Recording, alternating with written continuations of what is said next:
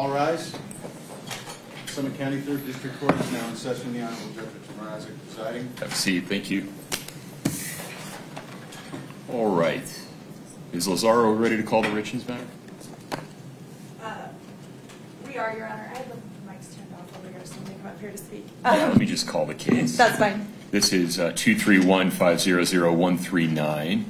State of Utah versus Kouri Richins. Ms. Cassell, Mr. Hill, and Ms. Olson on behalf of the state. Ms. Lazaro, Mr. Hamidi on behalf of Ms. Richins. Good morning, Ms. Richins. Afternoon, pardon me. What's contemplated today? Your Honor, I met with the state prior to this hearing today to discuss the discovery, essentially.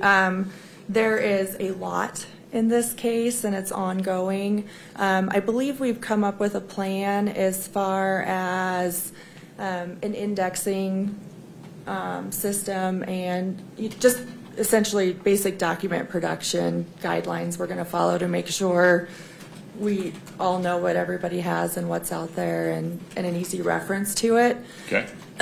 So I think from that standpoint, they're going to just essentially reproduce discovery in that manner. Is it all happening through Box, Ms. Cassell? Yes, Your Honor, happening through Box, but we're going to pull it back, bait stamp it, and then produce it in a much more organized way. We were valuing production rather than organization, and now we're going to organize it in a more efficient and better way. Do we have an agreement as to a convention for naming electronic files such as recordings and videos?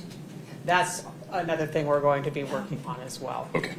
But we have talked about that as well, and production of those, because those may not be able to be produced through Box. They will probably have to be produced through physical media drives. Yeah. Okay. I don't foresee a problem at this point with us working with the state and figuring those issues out. I think timing-wise. How fast can the state do it? Right. Well, and we discussed that as well, and I think in fairness, just given the amount of information, what we'd like to do is set a status in about 60 days.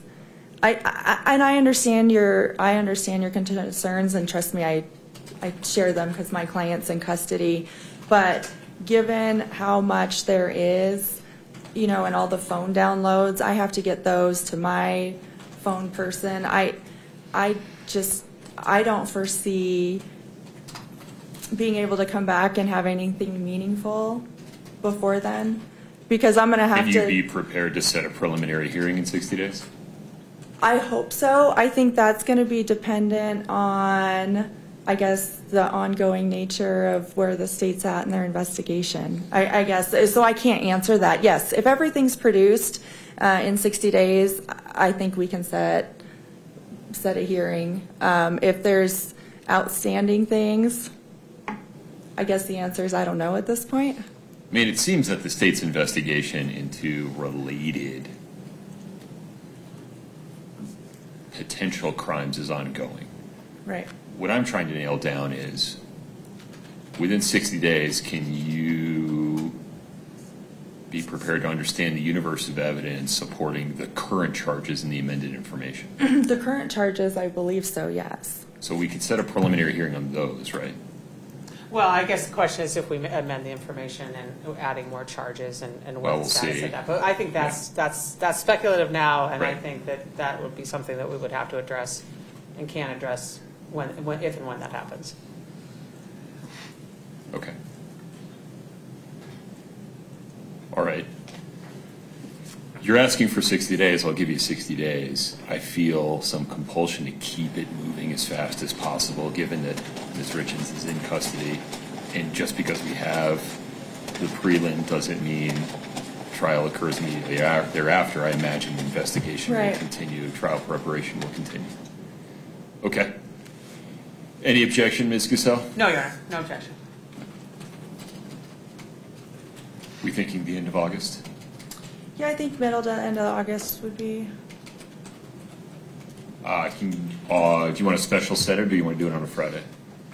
I think if it's just a status, unless there's some issues, which I think if we run into issues, we can notice that prior to that anyway, so that we can hopefully have them resolved by that date.